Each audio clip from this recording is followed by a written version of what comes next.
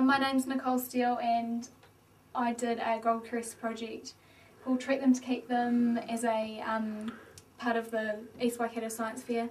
I'm from Ronza College and I'm year 13. Why did you start the project? I wanted to do a Gold Crest project, so I approached Animal Health Centre because I'm interested in cows, and a need was identified to investigate the effectiveness of prolonged therapy in lactational dairy cows. And so we did that. I worked in conjunction with the Animal Health Centre and used all their facilities and equipment and worked as part of the lab team. So have people looked at this before? Yeah, previous studies have been done on extended therapy using different drugs, but we used penethamate hydriodide, and the previous studies have shown that there have been mixed results, but mostly that it has been effective. So there were 3 parts of the project, but Objective 1 was the main thrust of it. That was evaluating the effectiveness of the prolonged treatment on the bacteriological cure rate. And so we did this with 3 local dairy herds, and we identified from herd tests the cows in the herds that had greater than 200 cells per mil for the cell count. And so from this we identified cows that fit the enrolment criteria.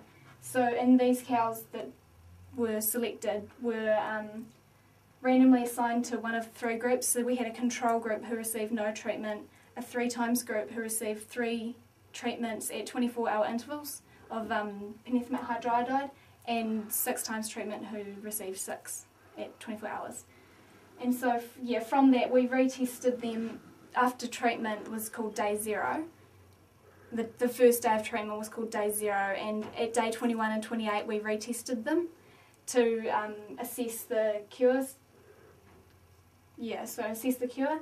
The results we found were really good. We had they were really significant. We found with the bacteriological cure rate for 0, 3 and 6 was 16%, 32% and 56% respectively. So, and the p-value was less than 0.001, so that was really good. So what was your involvement? I was involved in the milk sampling as much as possible, and I was also involved in plating up the bacteriology and all that sort of stuff as much as I could. So following these results we found that the prolonged effect was really good, but just with one species of pathogen, Staphylococcus aureus, we found that they had lower cure rates, and I wanted to find out why, so this is where I used PCR in Objective 2. What did you find from PCR? Basically I wanted to look for the presence of 3 indicator genes, and one of these being the BLAZ gene, which identifies penicillin resistance, and the Staphylococcus aureus as well. I did the sensitivity test, which is a phenotypic test, and the PCR is a genotypic test.